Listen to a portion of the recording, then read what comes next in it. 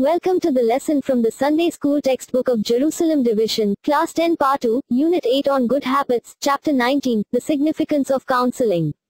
Verse to be memorized, My son, do not forget my law, but let your heart keep my commands. Proverbs chapter 3 verse 1. In this lesson, we will learn about counseling and its significance. We will learn about why we need to approach a counselor and which kind of counselors are beneficial for us as Christians. We do not come across an exact word or term for counseling in the Malayalam Bible. In the English Bible we see the word counselor on various occasions. We use the term in the sense of counselor. Words like paraclete and counselor are often found in the description of the Holy Spirit. It reveals things beyond human intellect to us. God makes use of man as a means to reveal his answers. In olden days the elders in the family, priests and teachers functioned as good counselors. Proverbs of Solomon, the wise, are spiritual instructions on how to lead a good life. What is counseling? Modern counseling has developed out of the branch of knowledge called psychology.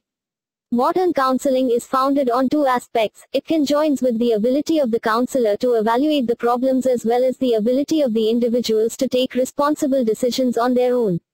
This process can be compared to looking into a mirror. We can't look at our own face directly. But when we look into a mirror, we can see our face and find out how it looks like. We can rectify the faults of our face from the images we see, so also by sharing our mind with those who know how to analyze various aspects of our mind. Counseling is the act of sharing our mind with those who know how to analyze various aspects of our mind. A counselor functions as the mirror of our mind. A counselor will point out the mental disposition which an individual cannot see on his own. Counseling thus helps people to identify their problems. Counseling is the act of sharing our mind, which provides us with insights in order to take our own decisions to solve our problems. Seward Huckner, a psychologist, defines counseling as helping others to help themselves. Early forms of counseling. The ability to impart good advice to lead the young generation in the right path is considered the early form of counseling. In olden days the elders in the family, priests and teachers functioned as good counselors. In the society wise men, parents, teachers, priests, ascetics and celibate elders give advice to those who approach them with problems. In joint families the younger generation would listen to the reprimand of the elders and they greatly benefited from them. In Indian mythology, instance of counseling can be seen in the Bhagavad Gita, which was imparted by Lord Krishna to Arjuna, who was hesitant to fight in the battlefield of Kurukshetra. Philosophical principles of the West was that we should not interfere in the lives of others. Their principle was that instead of giving advice, the individual should be helped to take decision on their own. In the Holy Bible, we can see some fundamental principles of counseling used by Lord Jesus Christ in his interaction with the woman of Samaria, Zacchaeus and Nathanael. We can see these features of counseling in the sacrament of Holy Confession. This sacrament not only contains remission of sins but also guidelines to overcome mental tensions and difficulties. There are different meanings associated with the word counseling, according to the situation, like it can mean, an interview attended by students seeking admission to professional courses. In the context of this chapter it means personal advice given to mentally stressed people. Is counseling relevant in today's world? Counseling is often provided to finding remedies to difficulties and problems in normal life.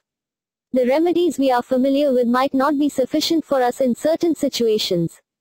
In those situations, a trained counselor's help will become useful. Hence it is advisable to seek a counselor's help in any situation in which we cannot find solutions on our own. This will also help us to avoid getting into psychological diseases and mental tensions. There is a mistaken notion about counseling, that it is only for mental patients. These patients might require counseling along with medication. No one should be branded as a mental patient for seeking a counselor's help.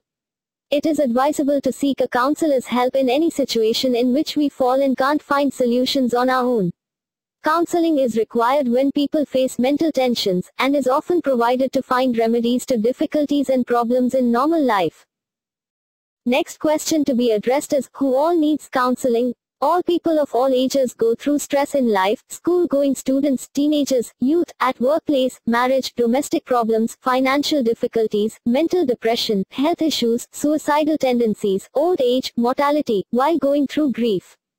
All people experiencing emotional and physical difficulties affecting their lives, but wanting to be stronger, happier and healthier need counseling. People with stress can share difficulties and feel relieved. Good counseling will provide relief in all these instances and will help us to go forward in life.